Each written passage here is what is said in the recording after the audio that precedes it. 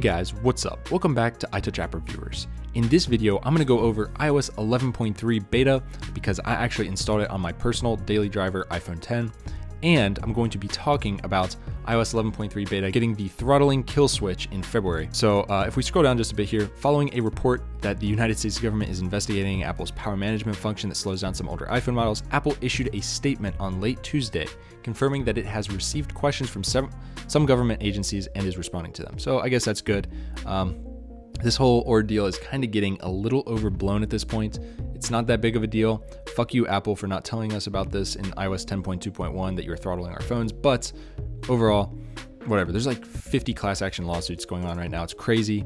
But regardless, in the statement, Apple also confirmed the timing of its promised power management toggle, allowing customers with an iPhone 6 through an iPhone 7 Plus to disable the function. It will be rolling out in a future version of iOS 11.3 beta in February. So if you want my honest opinion, I think it might be next beta, which is going to be probably February 6th if you know how Apple works.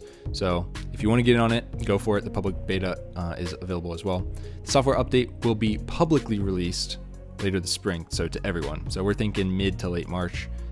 That's my guess there. So here's Apple's full statement. We don't really need to go over that, but I think you guys get the point here. If you have an iPhone 6 or iPhone 7 Plus and you're tired of it, or you think you're getting throttled a lot and you're tired of it, you guys can turn it off if you upgrade to this beta. Do I recommend it on your daily driver?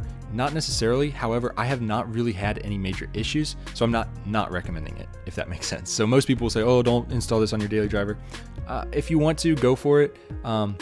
I haven't had any major crashes, like I'm saying.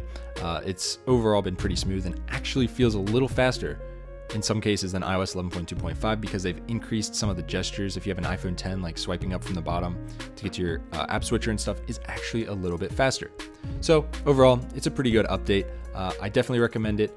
And like I said, public beta is open right now. And I think we might be getting this throttling kill switch in February, possibly February 6th, next Tuesday. So we'll have to see on that. I will keep you guys updated with all the Apple news and rumors and more. So stay tuned, hit the subscribe button, hit the bell icon so you guys get notified every time I drop a new video, hit the like button, and I will see you guys in the next one.